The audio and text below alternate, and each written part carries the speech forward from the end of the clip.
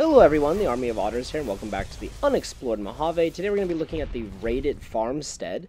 This is a location just west of Camp Searchlight, near Matthews Animal Husbandry, and Wolfhorn Ranch. Now this location is going to feature a lot of vipers, but they're pretty easy to kill, especially when you're a higher level. This is me using the Gobi Campaign Scout Rifle. And this is the Raided Farmstead. It's just a trailer with some crops out in front of it and a lot of vipers in the area. And as you see here, though, that viper had a grenade rifle. Anyway, it's kind of a pretty location. It just sits right here on the road. Here's some crops. And inside the trailer are some burnt bodies, which is kind of sad or interesting. Maybe they were killed by the vipers.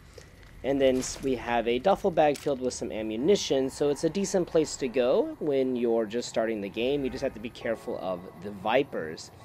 Anyways, guys, thank you so much for watching this video. I hope you enjoyed. If you have any recommendations for the next location, please post them in the comment section below. Until next time.